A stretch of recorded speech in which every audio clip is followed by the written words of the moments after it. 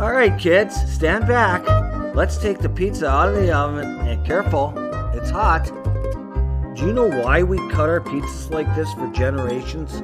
No. Because it's so tasty, we want everyone to savor each piece, and that's why we cut them in perfect bite-sized squares. That's just our size. Thanks, Papa.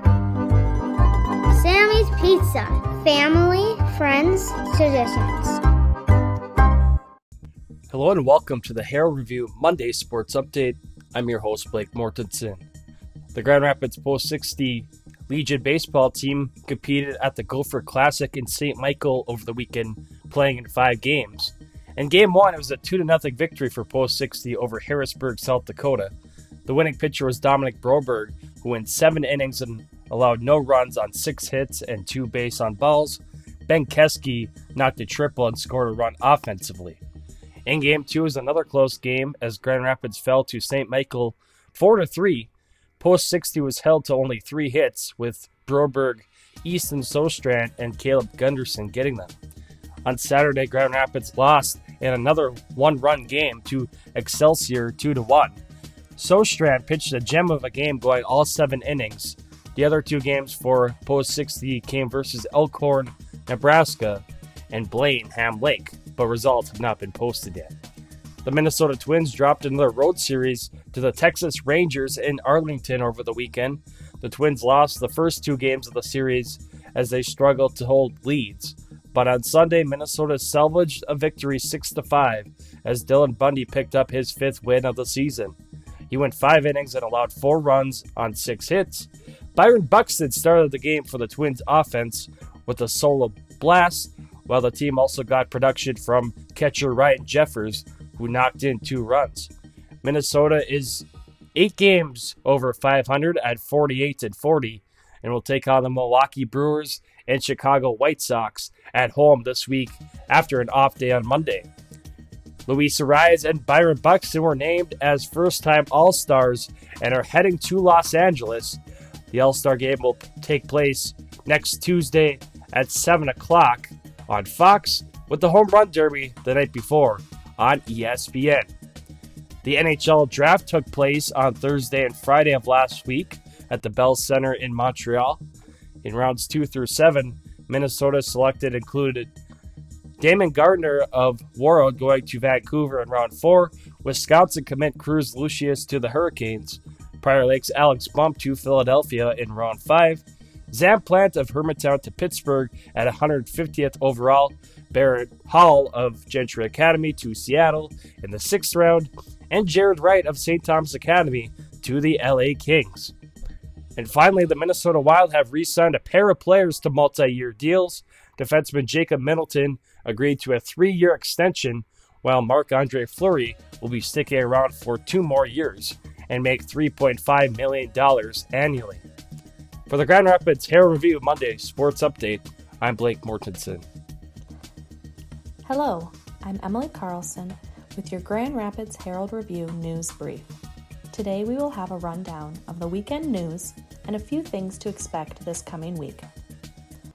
An Effie man was found safe after spending the night in the woods, according to the Itasca County Sheriff's Department.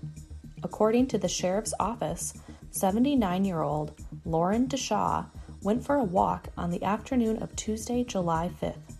His wife called authorities Wednesday afternoon when he didn't come home. Deputies searched outbuildings, local businesses, and checked with local neighbors. Air support was requested from the Minnesota State Patrol. DeShaw was found walking out of the woods shortly after 8 p.m. Wednesday, and the air support was canceled. DeShaw was taken to the Big Fork Valley Hospital. Dale H. Kaiser announced his candidacy for the office of Itasca County Sheriff. A resident of Itasca County for the past 43 years, Kaiser was hired in 1981 to be a part-time reserve deputy sheriff for the Itasca County Sheriff's Department.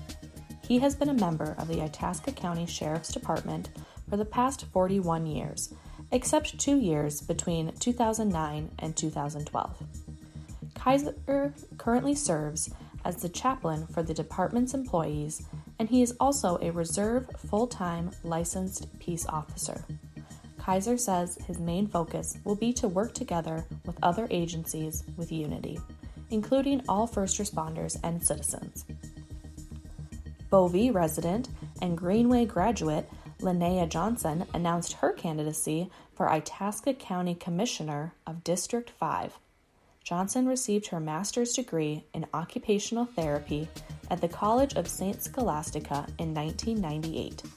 She is married to her husband Brian, and together they have 3 children, Haley, Tyler, and Jacob. She has served as the school board clerk for Greenway ISD 316 and has served on numerous committees, helped with and led local organizations, participated in the Blandon Leadership Training, and completed many volunteer hours. Looking for something fun for your child to round out their summer? The Itasca Orchestra and Strings program, along with their ensemble in residence, the Third Coast Chamber Collective, are offering a youth music camp to students ages 8 to 16. Camp will include exploration and instruction where students will take part in an instrument petting zoo, learn string instrument technique, develop teamwork and performance skills, and gain confidence in realized potential. The Youth Music Camp is August 7th through 13th. Camp will start with a check-in late afternoon Sunday, August 7th with a meet and greet. Camp will continue Monday through Friday at 9 a.m. to 3 p.m. with free lunches every day. Saturday will showcase an evening performance where students will show off their hard work. Registration can be found on getlearning.org. Deadline is July 20th. The Grand Rapids Area Community Foundation's annual grant cycle will open July 15th and close on August 15th. Each year, the Grand Rapids Area Community Foundation provides grants to nonprofit groups and organizations that serve the people of the Greater Itasca area. The Greater Itasca area includes Itasca County, plus Hill City, Reamer, Blackduck, and North Home. The Community Foundation has approximately $100,000 available for granting this year. Please submit your application online on the grants page found on the website www.gracf.org. The application is user-friendly and simple to complete. The 9th annual Veterans Ride for the Homeless will be held Sunday, July 24th.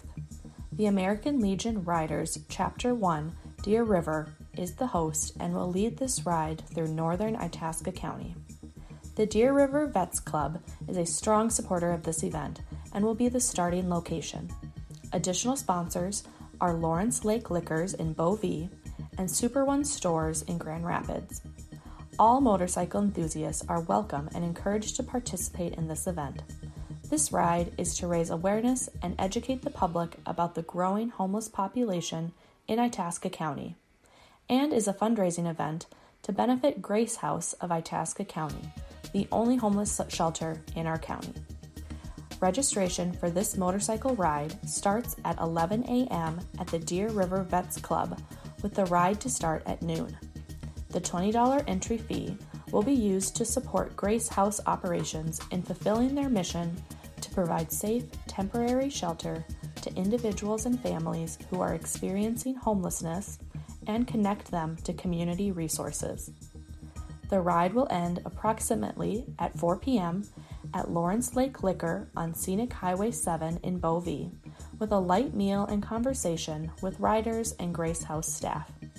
For more information, please call Grace House at 326-2790 or email info@gracehousemn.org or contact Doug Berkwin, Ride Coordinator, at 360-2498. And lastly, citywide sidewalk sales will be taking place this Wednesday, July 13th through Saturday, July 16th. Check out the Wednesday, July 13th edition of the Herald-Review and Manny's Shopper for participating stores. Thank you for listening to the Grand Rapids Herald-Review News Brief. Have a great day.